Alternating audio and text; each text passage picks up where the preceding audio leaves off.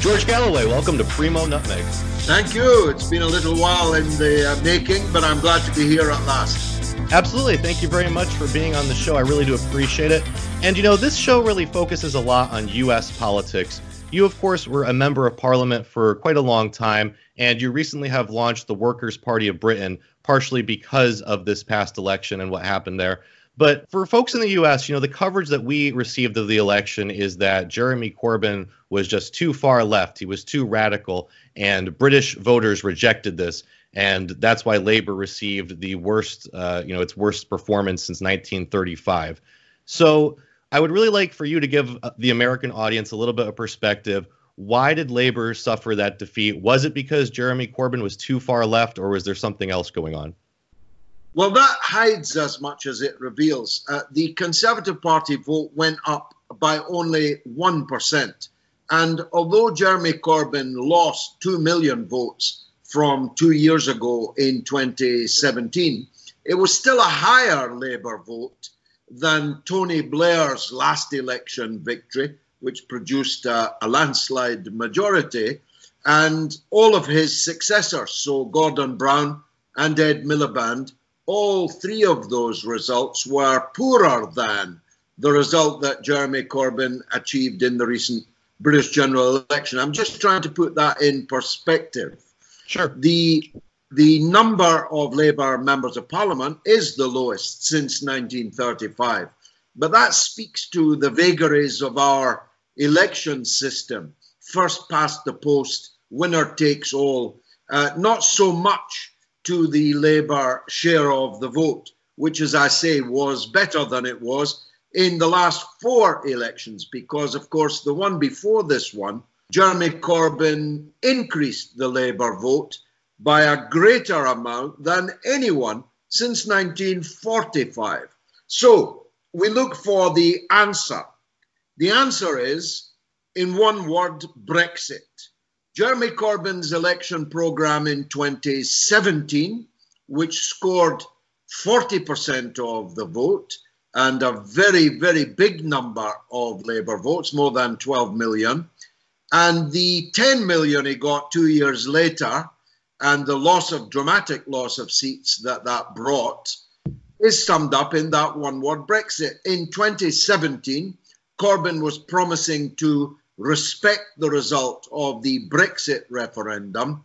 In 2019, just 2 years later, Labour was already in a box marked Stop Brexit.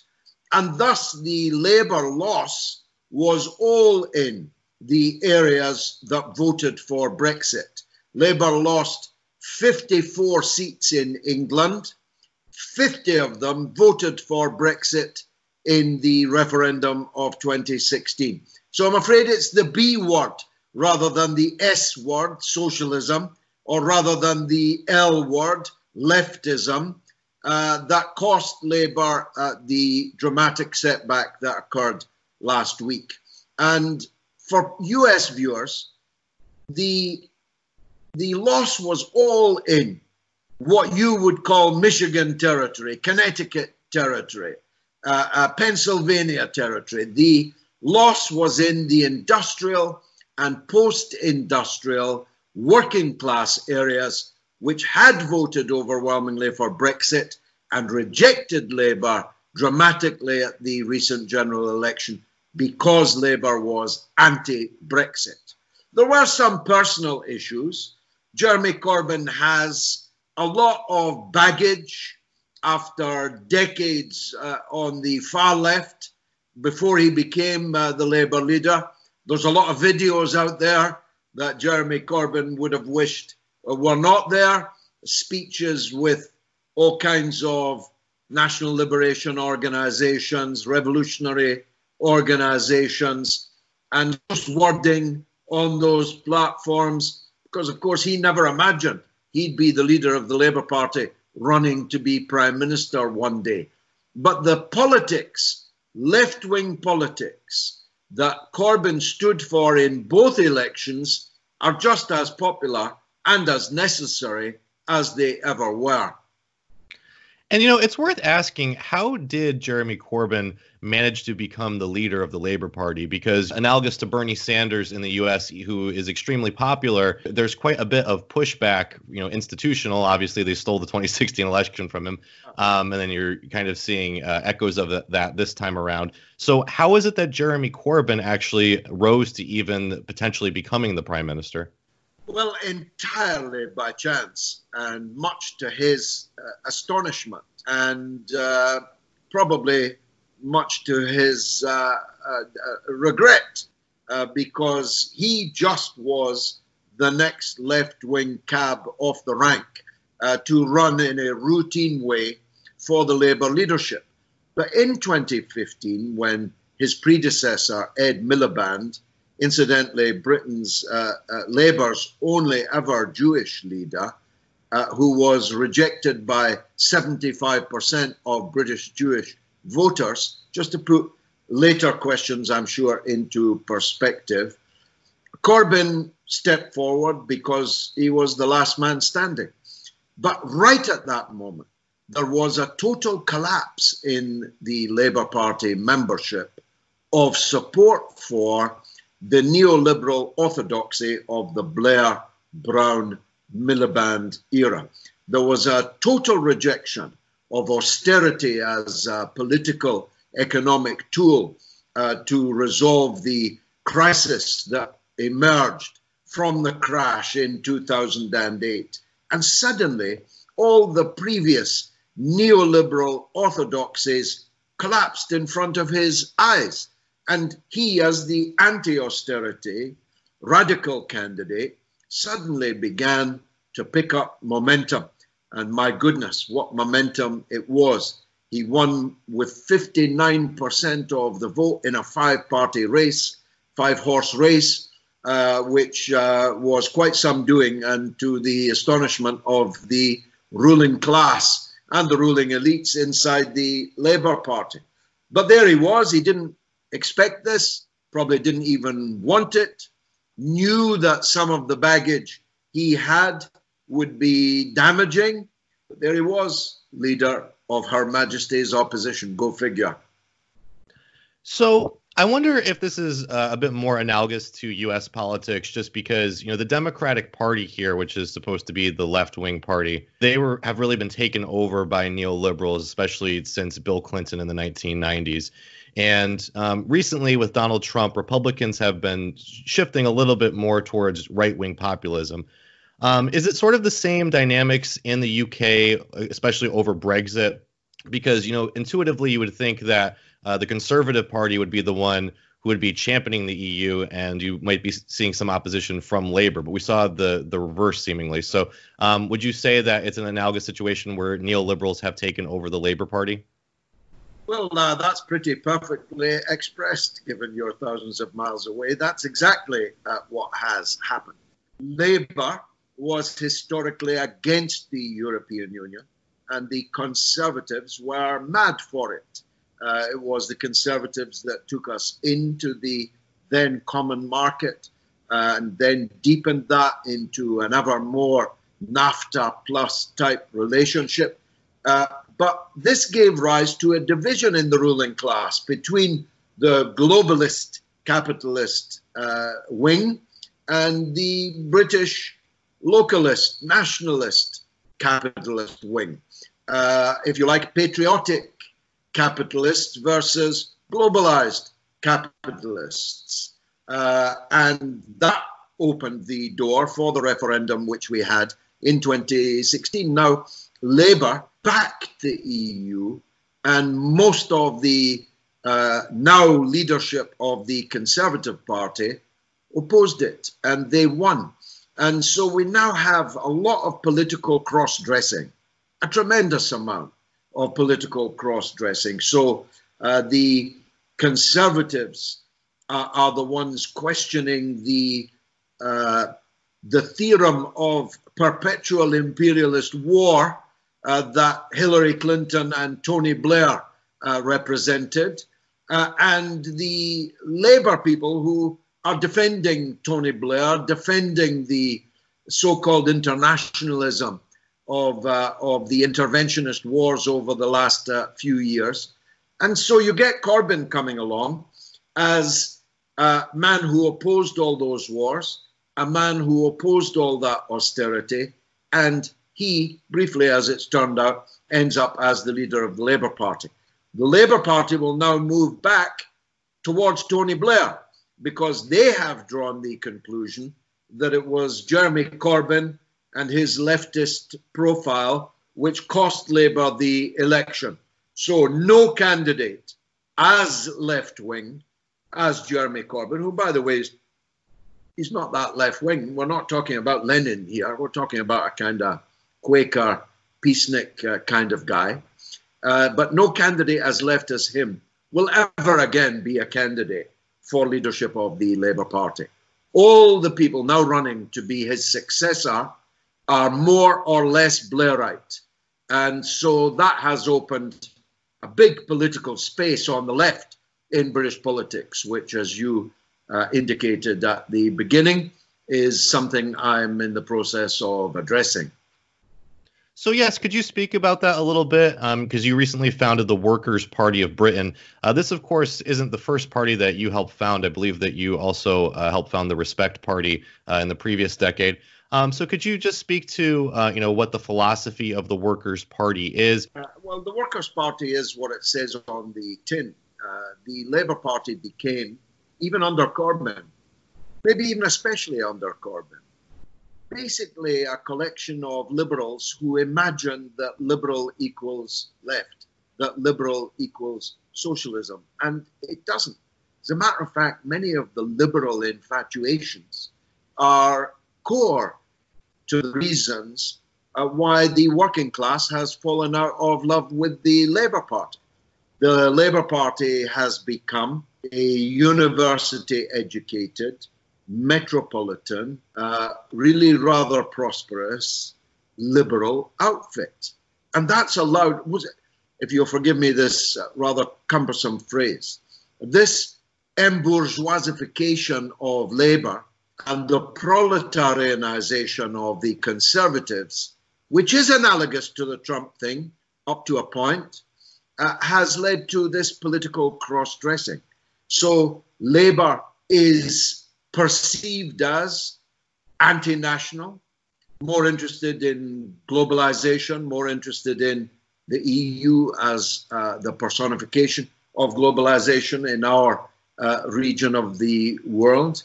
Labour is unpatriotic. Labour is against the family, thinks that the family is only one of a number of ways that you can live your life, neither better nor worse than those. The infatuation with identity politics, where everything is done on racial quotas, sexual quotas, gender quotas, now even transgender quotas. That's the Labour Party. To many working class people in England and Wales, and also to some extent in Scotland, though the national question there skews these things. Well, none of these things have anything to do with socialism. None of these things have anything to do with what I would call an actual left. Socialism accentuates only one identity, class. What is your relationship to wealth and power, to the ownership of the means of production, distribution, and exchange? If, like 99% of us, you are entirely dependent on your wage and your salary to live, then you are of the working class. And we need unity of all those who depend on their labor to live. And if you begin to stratify, differentiate different identities, subsidiary identities, you turn parts of that working class against each other. That's a big difference in our analysis.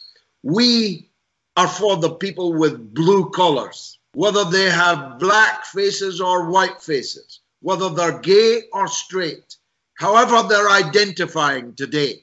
we stand for them as workers. I think it's got legs. We are a pro-Brexit Labour Party, a socialist party. We really mean it. So I think that, there's a danger of Democrats, repeating the mistakes of the Labor Party insofar as they're ignoring what the working class was telling them with the election of Donald Trump, similar to how Labor ignored the signals from Brexit. Over the last 3 years, Democrats have really been obsessing over Russia. They've really been trying to apologize for Hillary Clinton's loss to a hand-picked Pied Piper game show host by focusing on Russia. And I just was wondering, I know that this came up a little bit in the UK election with Corbyn and the NHS, the leaking of documents there. So could you speak a little bit about how this neo-McCarthyist, hysteria that's plaguing the U.S. currently, how that also may have played a role in this election earlier this month? Well, the Russians are everywhere, if you believe the British media and political class. But this time there was another piece of cross-dressing. The British general election opened with Labour accusing the Conservatives of being in the pay of the Kremlin. I know it sounds ridiculous, try not to laugh, having spent 100 years being smeared as quasi-Bolshevik agents of the Kremlin. Now Labour was accusing the Conservatives of being in the pay of the Kremlin. And as you say, the election campaign ended more traditionally with the Conservatives accusing Labour of having come across documents which they don't deny were real by virtue of Kremlin hackers, or I don't know, I didn't pay too much attention to it. But the idea that in South Wales, in the north of England, anybody is waiting for a signal from Vladimir Putin in the Kremlin to decide their next political move is so absurd, so ridiculous. I suspect we'll hear little more of it. But the Russians are coming as a narrative. I suppose it's always been with us. It has survived the collapse of communism. The Soviet Union is 30 years dead, but still we're on the lookout for men with snow on their boots. So another interesting parallel that we're seeing, even since the election earlier this month in the UK, is that Bernie Sanders has recently been attacked as an anti-Semite, which is pretty hysterical considering that he is a Jewish man himself. As you mentioned, Jeremy Corbyn was also smeared as being an anti-Semite as well. So could you just give a little bit of perspective on that and explain, the basis of those attacks? Well, I have known Jeremy Corbyn fully 40 years and sat next to him, literally next to him, in the House of Commons for almost 30 years. So I'm here to tell you that the accusation that Jeremy Corbyn is an anti-Semite is as offensive as it is ridiculous. And moreover, almost all of the people making the accusation, leveling the allegation, know that. And that's what's truly sinister about this. Heaven and earth was moved to try and stick this tag on Corbyn. The entire board of deputies, the chief rabbi, the Jewish newspapers, supporters of Israel who were either Jewish or not Jewish, none of that actually mattered in the end, were deployed on an industrial scale, on a militarized scale, on this anti-Semitism scare. And the fact that they knew it not to be true is much more dangerous, actually, even than the allegation itself, because it demonstrated, if we needed it demonstrated, and many people did actually need it to be demonstrated again, there are literally no limits at all, none at all, that the ruling elite will be prepared to stoop to in order to stop any substantial challenge to their power and wealth. And as I say, Corbyn didn't even really represent that much of a substantial challenge. I was a Labour member for 36 years. I was a Labour MP for almost 20 years before Blair expelled me, and I had to run as an independent and win twice. But I've been associated with Labour for more than 50 years. And I've known lots of Labour programmes, much more radical than the one that Jeremy Corbyn was positing at the recent general election. So my point is, if that's what they're prepared to do to crush Father Gapon, what would they be prepared to do to crush a British Lenin? The answer is they'd do anything, not short of death, not short of tanks on the street. As someone, an American, I think, once said, if voting really changed anything, they'd abolish it. Now, Bernie Sanders can look forward to the Jeremy Corbyn treatment, not just on the socio-political, economic level, but on this level of anti-Semitism. And don't think for 1 minute that being Jewish protects you from allegations of anti-Semitism, because I'll give you a list as long as of prominent Jewish socialists who are supporters of the Palestinian people, or even just opponents of Benjamin Netanyahu, who have been actually expelled, anathematized, driven out of political life in Britain in just the last 4 years. And they were all Jewish. Go figure. So obviously Bernie Sanders is still being attacked as he was in the 2016 election. But another candidate who is running for president this year is also being smeared as a Russian asset. That, of course, is Tulsi Gabbard. She's been getting attacked even since hours before she was about to announce a NBC News article came out using evidence from a company called New Knowledge, which actually got caught creating fake Russian troll accounts or interfering in an election and pretending as though Russia was.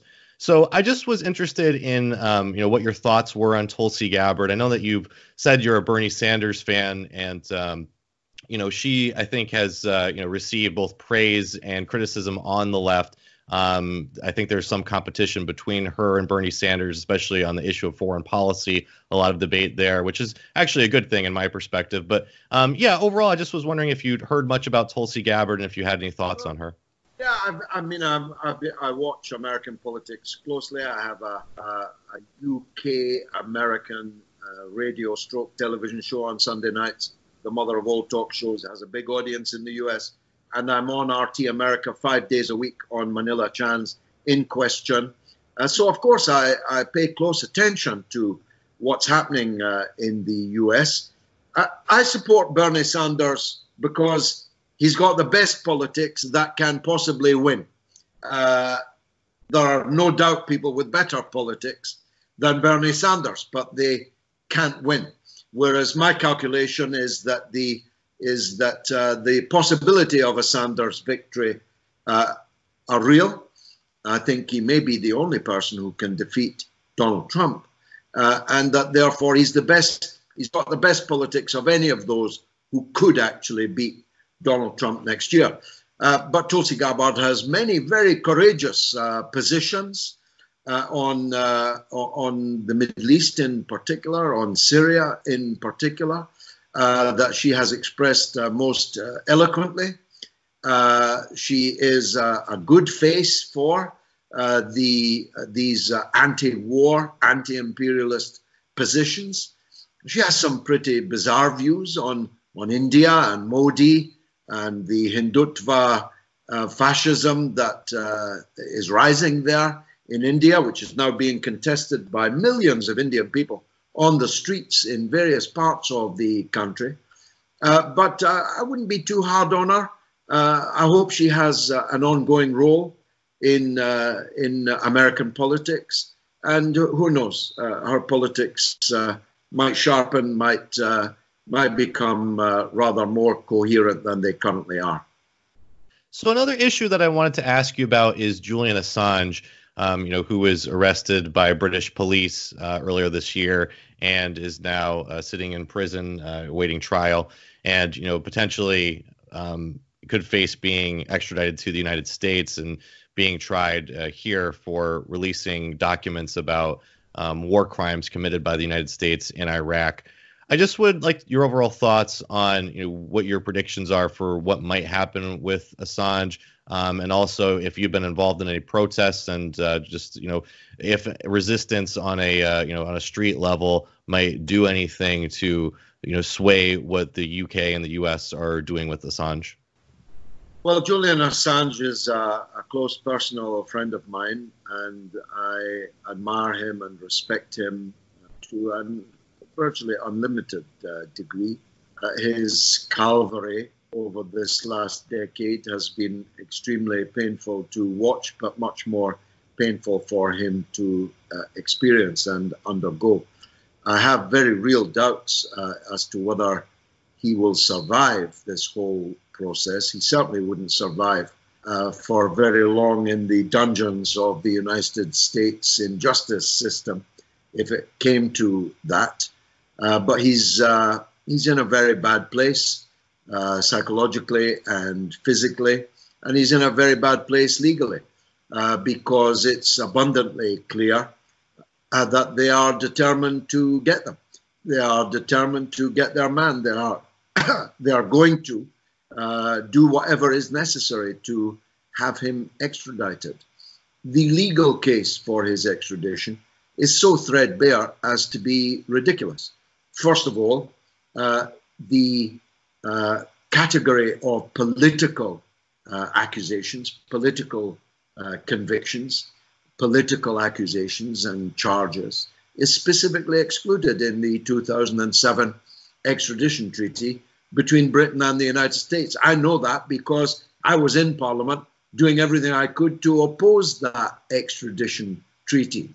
And I personally received assurances from the ministers concerned that I was worrying unnecessarily because this will never affect any political prisoner, because political crimes are specifically excluded in the extradition treaty.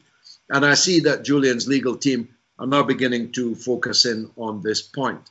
And who knows, I still have a tiny little piece of faith in the British justice system. At the very least, I'd rather face a British judge than a British minister or a British newspaper editor or a member of Britain's political class. If there is still some honour in the British judiciary, that line of defence might prevail. But on the other hand, the judge said just this week that the government is very keen to have this case disposed of promptly and within the allotted time, thus revealing to the world that the notion that the British judiciary and the British government are two entirely distinct and separate institutions was not quite as we are told in the textbooks that it is. Because, of course, the government has nothing to do with this.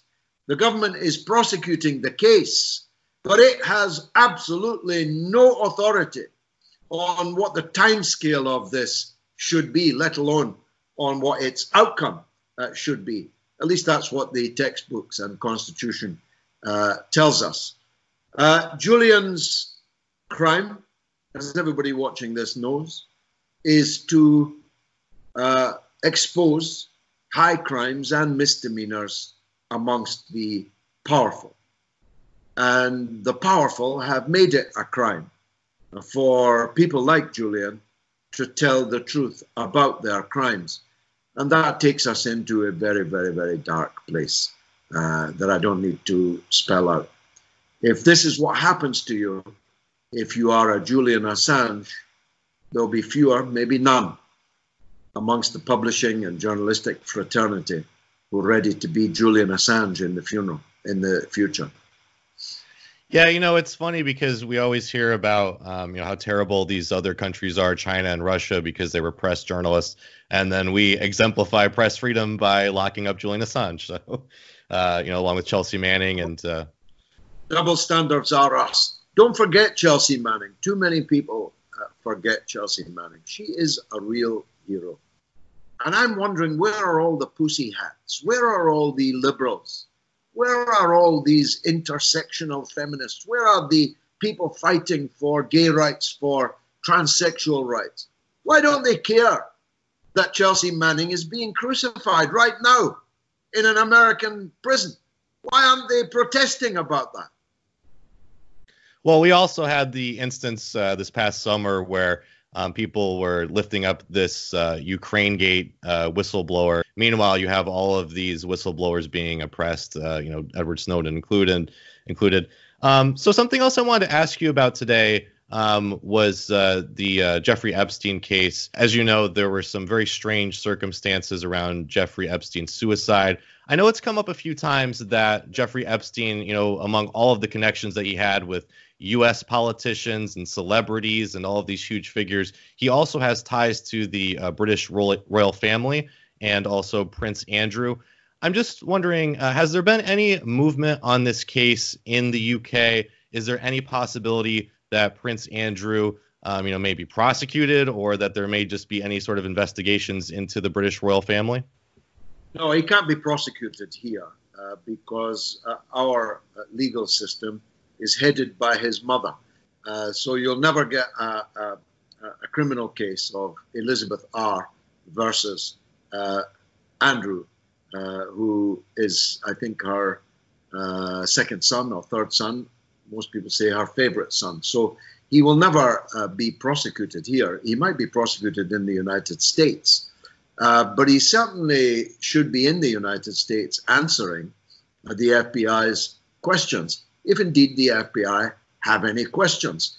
My question about the FBI is, why haven't they located Ghislaine Maxwell, who, it's abundantly clear, was effectively the pimp of Jeffrey Epstein? And if they're not looking for her, they're not going to be looking for Prince Andrew.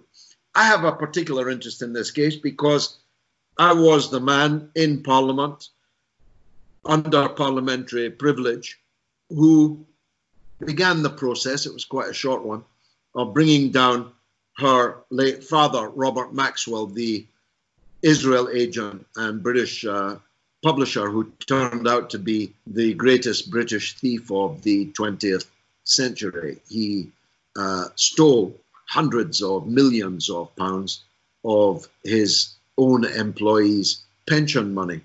And I played a pretty significant role in bringing him down. His favorite child was Ghislaine Maxwell.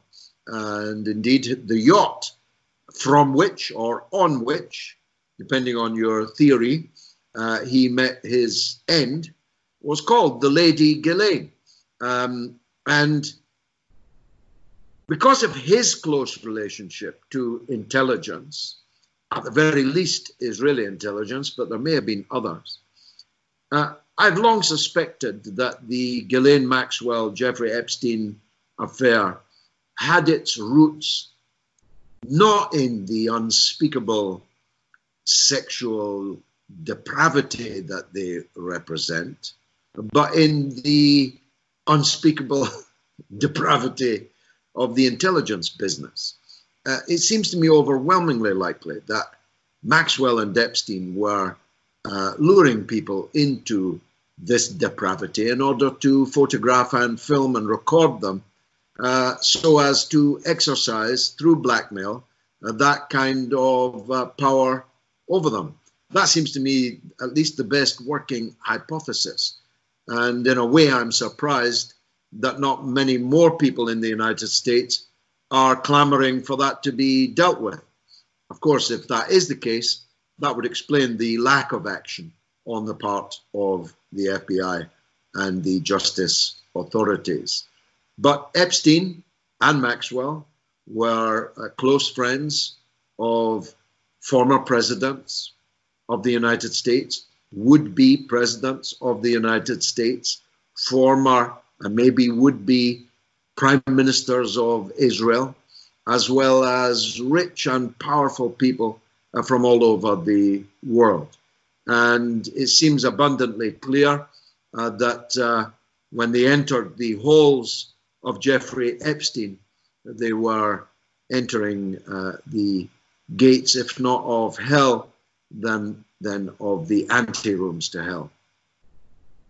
So, George, I know we don't have much time left. I did just want to read you a couple of questions from my patrons. Primo Nutmeg patrons who support the show on Patreon can submit questions to guests. So I just had a couple here. One said, I've heard lots of people here in the States compare the motivation of Brexit supporters with that of Trump build the wall supporters. But it seems to me that while there seems to be an element of truth to that take, there's also a lot of common ground, particularly from the left, with opponents of trade deals like TPP and TTIP. I would love to hear your thoughts on this. Well, it's a good question, and both of those are true up to a point. The question of Britain, small island, being subject to literally, well, not literally, because I suppose the limit would be the membership or the population of the EU. But we could have, in theory, had 400 million people come from the EU and come and live, work in Britain without a buy your leave, without a passport shown, without a visa required, without a work permit required. Now, of course, we didn't get 350 or 400 million people, but we did get many millions of people. And those millions were people who were coming from low-wage economies to our, relative to theirs, high-wage economy.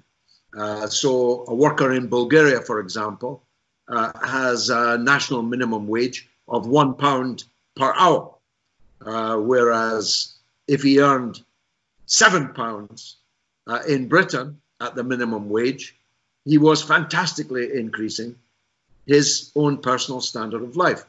But for the working class that were already here, wherever they came from, whatever color they are, this represented a downward pressure on wages.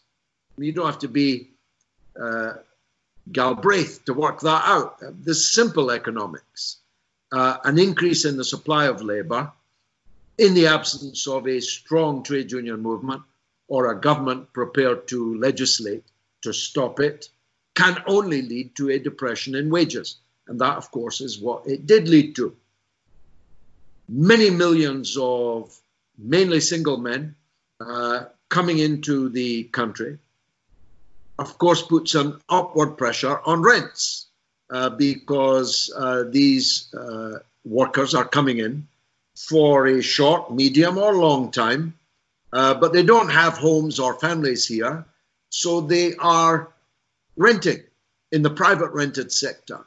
And thus, again, you don't have to be an economist to work it out. A very large number of people chasing a scarce number of housing units drives the price of those housing units in the rented sector up. Thirdly, a significant number of people, millions of people, coming into the country in the absence of public services can only lead to increased pressure on already decimated public services. So you've got 4.5, 5 million new people, but your school, your doctor's appointment possibilities have not improved, your hospital is not being replaced, rebuilt, expanded, and all the other public services. So there is a bit of the build the wall involved. There's no need to be ashamed of that, by the way. Every country has a border, and if you have a border, well, you have to defend that border, or there's no point in having the border. And if you don't have a border, you're not actually a state. And it's a mistake for left-wing people to be identified with the idea that absolutely anyone can come.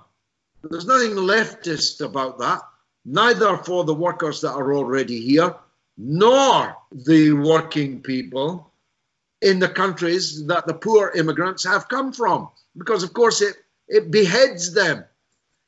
The men leave, the hardest working people leave, the smartest people leave, and they leave their own countries weaker than they were before they left. That is a proper leftist analysis of mass immigration. There's nothing left-wing about mass immigration at all. But the second part of your Patreon question is also true, that TTIP, NAFTA, the post-Maastricht Treaty EU are all things that run out of the same stable. When we finished shipping in cheap East European labour to work in our workplace under the EU's rule, we started shipping our factories out of Britain into Eastern Europe. The cheap labour was coming here and depressing wages. Meanwhile, many of the factories themselves were, in some cases, literally unbolted from the floor and shipped to Eastern Europe to take further advantage of the low standards, low regulation, and above all, perhaps, low wages there. So the reason why Brexit is analogous to Michigan voting for Donald Trump is because the workers in Michigan saw their place being deindustrialized in the name of neoliberal economics. And this cost them not just their jobs, not just their incomes, but their status, their self-esteem. Here we were, blue-collar workers who used to make things, and now, thanks to NAFTA, we are robbed of that ability. This sets moving dynamics inside the family, inside the society as a whole, that are deeply damaging to social and personal and human relations.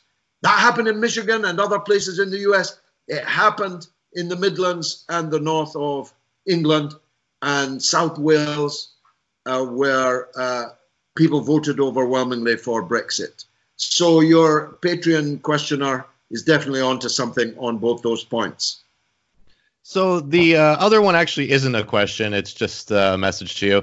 William Pounds writes, "You warned Jeremy Corbyn and he didn't listen. Jeremy shot himself in the foot on several fronts. Crazy how accusations of anti-Semitism can ruin a career.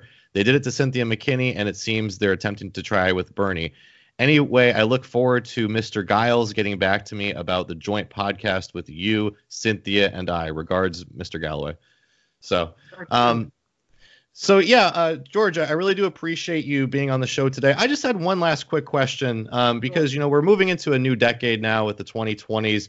And, the struggle that you've been fighting for years and years is continuing. But I'm just wondering if you can maybe describe how you see the nature of that struggle. Is it nationalism versus globalism? Is it capitalism versus socialism? Is it theocracy versus secularism? Just what is the nature of the struggle as we move into this new decade?